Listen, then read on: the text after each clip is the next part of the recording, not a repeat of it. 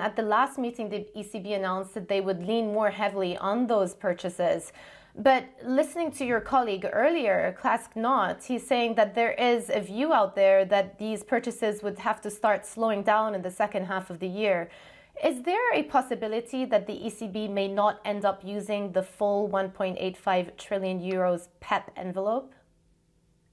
When we decided in December an extension of the PEP program, we made a change by changing from a volume which needs to be spent to a volume which can be spent, and if needed, be increased.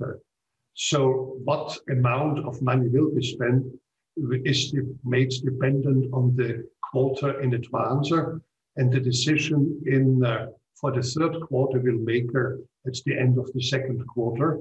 And hopefully by the time there will be a possibility to reduce again the purchases.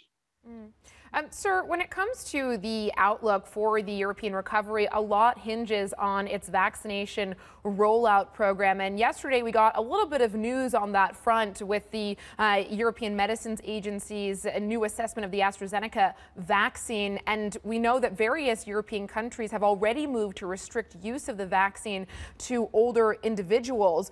Are you concerned about how long it could take the EU to get through this pandemic? And if it does take longer than expected, what does that mean for your monetary policy stance? Definitely, there are concerns that vaccination may not happen as quickly as we had hoped. At the moment, the dynamics has increased again. And what happened to AstraZeneca, of course, can also happen to other vaccines. And there is with any vaccine a trade-off between the side effects and the main effect. And it's good to say the decision is out there now. But I think one has to be careful not to throw out the baby with the water. And I guess a part of a big part of the policy response that has enabled the outlook for the European Union to be as solid as it is the fiscal response. And I'm curious if you think that the current commitment at the EU level is sufficient when it comes to fiscal support here on out. Well, the fiscal support in Europe compared to the US has so far been essentially or almost exclusively national. And it has been pretty high. And compared to the US, most of the fiscal response has been through automatic stabilizers, a mechanism which is much smaller in the US. Now we have a program, the Resilience and Recovery Fund in front of us, and the importance is to get this program going and to have the proposals in as soon as possible, which means by the end of April, and to start spending as of 1st of July, if possible.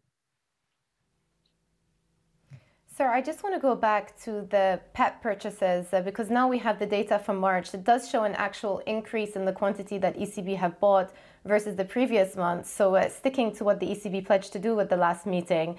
However, if you look at the details, it shows that there has been very little deviation from the capital key, even though the ECB have reiterated time and time again that they plan to use all flexibility. Why aren't the ECB using all the flexibility? Well, the PEP is put in such a way that you can use the flexibility if you need it. If there's no need for flexibility, you don't use it, because at the end of the day, the capital key should be respected. And what it has shown that there was no deviation is that there were not high differences between the countries, so there was no need to spend in an asymmetric manner, which is good news, which shows that our program and our conviction and our credibility is fully confirmed.